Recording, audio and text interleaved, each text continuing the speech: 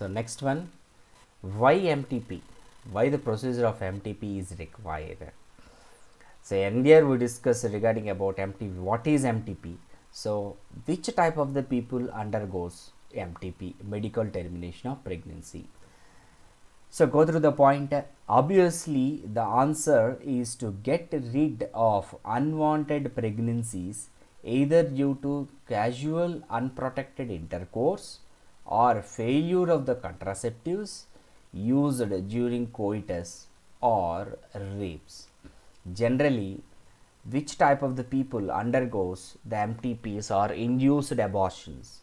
Obviously, the answer is to get rid of unwanted pregnancies either due to casual unprotected intercourse. Those people are those people are don't want children. That type of the people not using any type of contraceptive methods, casual unprotected intercourse, sexual intercourse or sex, or failure of the contraceptives. In case of failure of the contraceptives also, that people are undergoes MTPs used by the contraceptives used during coitus. Whenever the contraceptives are using during coitus, that is in case fail, that people are undergoes MTP. Or rapes also, in the emergency condition, in the rapes also the people are undergoes MTPs. Earlier we discussed there is emergency pills, that is one of the method, and MTP also one of the method. Okay, obviously the answer is to get rid of unwanted pregnancies either due to casual unprotected intercourse or failure of the contraceptives used during coitus or rapes. Okay, right. MTPs are also essential in certain cases where continuation of the pregnancy could be harmful or even fatal either to mother or to the fetus or both. This point carefully you can remember. MTPs are also essential, very essential in certain cases, in particular cases. In what cases? Where continuation of the pregnancy could be harmful. Whenever sometimes normal pregnancy there is no problem, so there is no MTPs are required, but MTPs especially required in what cases? Continuation of the pregnancy could be harmful, even fatal also. Fatal means death also. To whom? Either to the mother or to the fetus. Either death or harm to the mother, either death or harm to the fetus, or in both condition also. In some of the condition the pregnancy should be continuous, both mother and fetus, chances for death and harmful condition also. In that time MTP is compulsory. MTPs are also essential in certain cases where continuation of the pregnancy could be harmful or even fatal also, either to the mother or to the fetus or both mother and fetus. Understood or not? Right. Next point, MTPs are considered relatively safe during the first trimester, that is up to 12 weeks of pregnancy. This point should be highlighted, underlined. When MTPs should be undergoes, the people are undergoes when MTPs, at what time? MTPs are considered relatively safe during the first trimester up to 12 weeks of pregnancy. We discussed in the last chapter the complete pregnancy gestation period divided into how many trimester? 3 trimesters. 1 to 3, 4, 5, 6, 4 to 6 and 7 to 9. 3 trimester.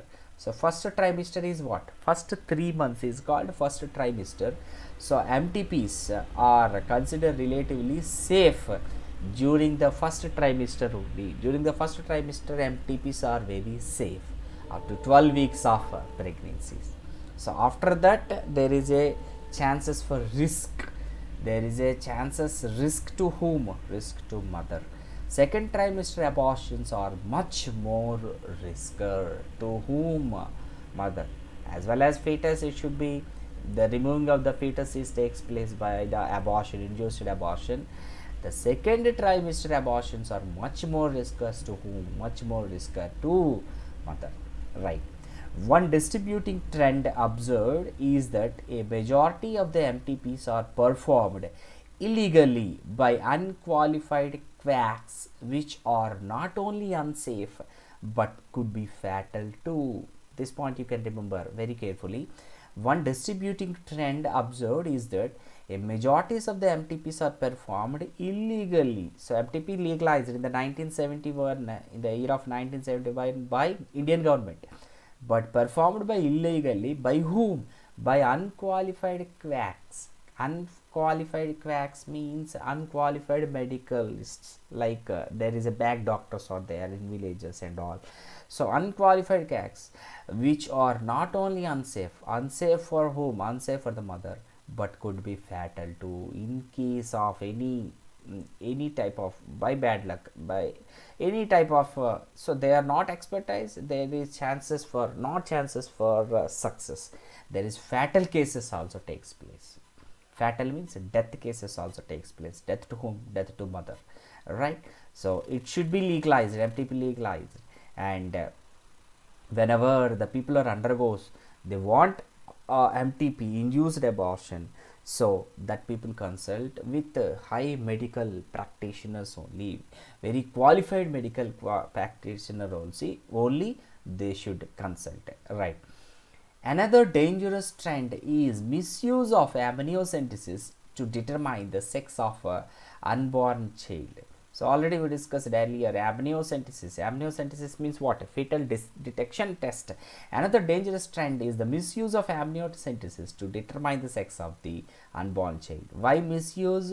In case fetus is female, the female feticide is, it chance to be takes place. There is killing of female fetus. Okay. Frequently, if the fetus is found to be female, it is followed by MTP. This is totally against what is that is legal. You understood or not this point? Frequently, if the fetus is found to be female and it is followed by the MTP, the people are the female undergoes amniocentesis test, and the confirmation of the sex is female, and the same, the after the confirmation of the female fetus, the same female undergoes MTP, means the mother undergoes MTP, it is followed by the MTP, it is completely against the law, completely against to the legal. Understood or not? Frequently, if the fetus found to be female, it is followed by MTP, this is totally against that is law, right?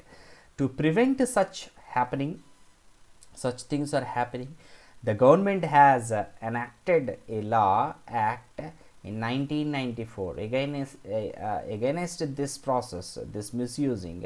So prevent such happening, the government has enacted a law act in 1994. It prohibits prenatal sex determination. Prenatal sex is determination is prohibited by the act of 1994 given by the released by government of India. Such practices should be avoided because these are dangerous both for the young mother and the fetus and the societies. So whenever it is not prohibited, then what happens? Such practices should be avoided because these are dangerous for both. Both means whom? Both mother and fetus also, for the younger mother and the fetus and the society also, right? And MTPs should be legal, and MTPs are legalized because the what is the reason? These are all, there is a chances for misusing. And next one, effective counseling on the need to avoid unprotected coitus and the risk factors involved in illegal abortions, as well as providing more healthcare facilities, could reverse the mentioned unhealthy trend. So here what happens? Effective counseling on the need to avoid unprotected coitus. Why MTPs? Before, at the time of the sex only, they should follow the different types of contraceptive methods carefully, then there is no need of abortions and all. So effective counseling is required on the need of avoid unprotected coitus and the risk factors involved in the illegal abortions. In case before marriage anybody participates in the sexual intercourse, so what happens? That is illegal abortions. The consult doctor and do the abortion.